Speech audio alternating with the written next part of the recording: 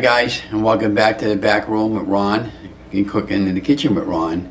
Well, today we're going to be making blueberry almond flour pancakes today.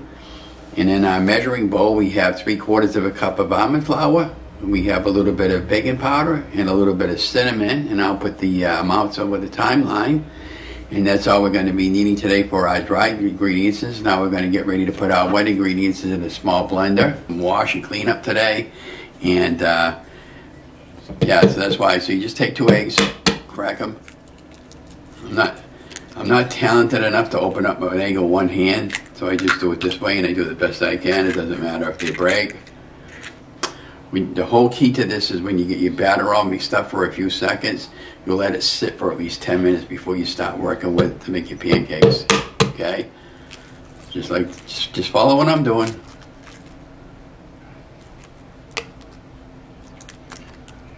Two eggs. I'm trying to be careful not getting any shell in my bottom of my cup. Maple syrup is sugar-free. About a tablespoon. There we go, and that goes right in there. Okay, just like that. And that's what I'm using for maple syrup. I've been using this for a while now. Now I would prefer the chalk zero, but I don't have any today, and that's what the macros are in the back of this. It's perfectly fine for keto, sugar-free. 1, 2. Here we go.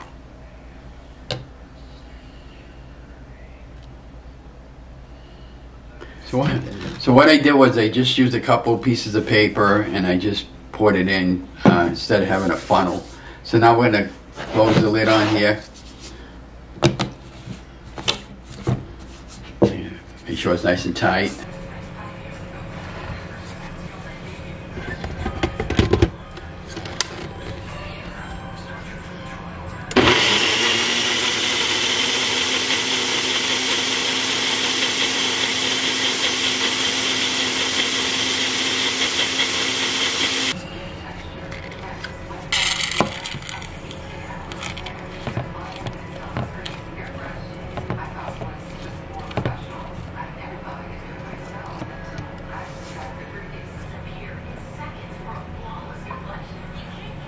Said in the earlier video, just follow what I'm doing, you'll be fine.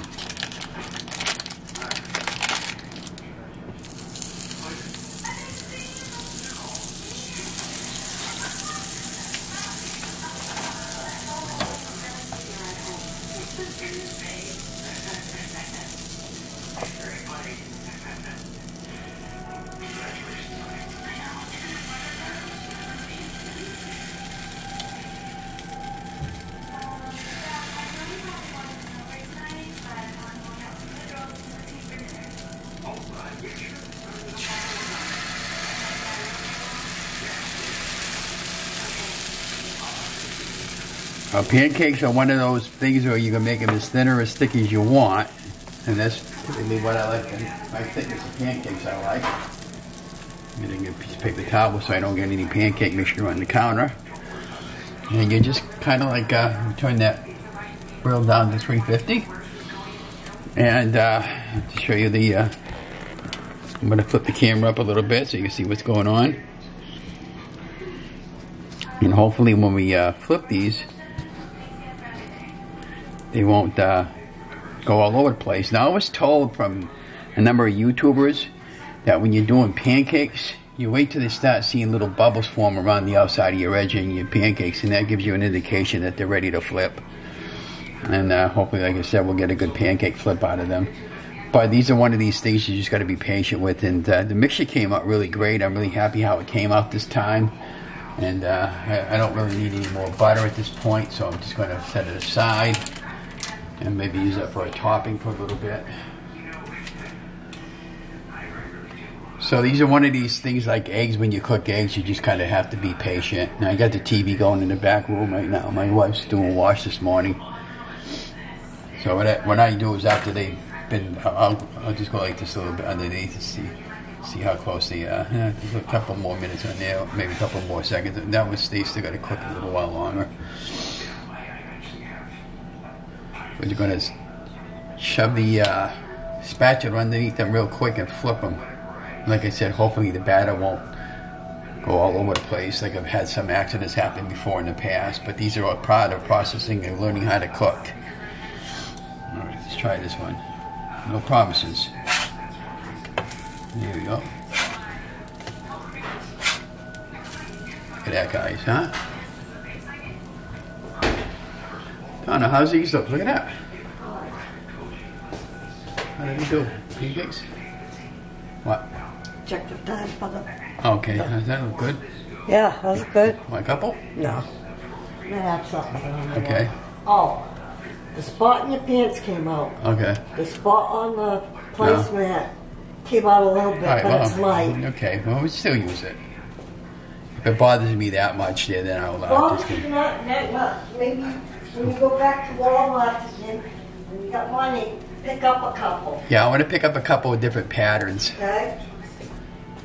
Okay, so at this point, they've been fully cooked, and I'm going to flip them off the pancake grill, and I'm going to continue the process. Just take a look at the backside. Well, maybe we'll leave that cook a little while longer.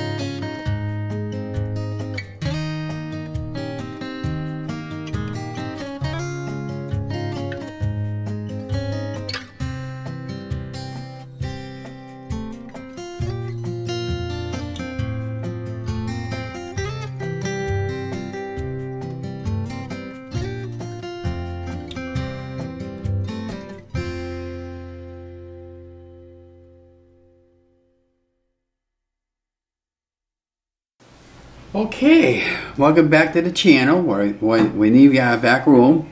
We just got done making our almond floured pancakes out of the amount that we had. I'm going to count how many flapjacks we had made. 1, 2, 3, 4, 5, 6, 7, 8. So we made about 8 of them. Now I'm going to take one of them with my finger and put it up to the camera so you know how thick they are. So look at how thick they are. They're not that bad, about 1/4 inch thick. And you can tell they're nice and golden brown on both sides. So if you do that method how I did it, you should be fine. So what we're going to do at this point, we're going to put a little bit of butter on it, because butter tastes good with everything with pancakes, and that's perfectly fine for keto. I use about 1 tablespoon of butter, just like that, and a little bit of maple syrup. Like I said, we don't need much because we just sprinkle a little bit of that. This is all to taste, by the way. So what I did was I took some frozen unsweetened blueberries and I softened them up a little bit in the microwave for about 1.5 minutes. And you got to be careful you don't get blueberry all over the place. Just like this. Just drizzle the juice.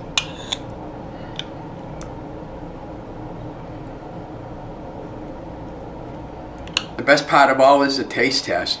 Well, let's see how they cut, first of all. Now, I'm right-handed, so I'm going to have to use my fork in my left hand and just cut like that. Maybe be on a little bit of a triangle a little bit. Okay, now remember, one of these blueberries, where the whole thing is about 1 carb a gram, I believe, according to Joe Duff's channel. So look at that, guys, huh? See? See how nice and thick they are?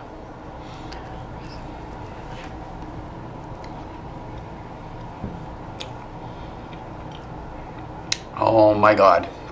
And there you have it, really good. It does make a difference with the blueberries. You don't really need the maple syrup if you do it this method. That's just extra sugar that I really didn't realize I didn't need. Because with the blueberries that are unsweetened, they got their own natural flavor to them. And they taste really good. I didn't know if you knew this or not, but blueberries are perfectly fine on keto. They're very keto friendly as long as you use the unsweetened ones. And yeah, so I hope you enjoyed this video. And don't forget, sharing is caring. Yeah, look at that, guys, huh? So I'll give this the thumbs up. So have a great day, guys. Love you guys. Stay safe, stay vigilant. And like I said, remember, sharing is caring.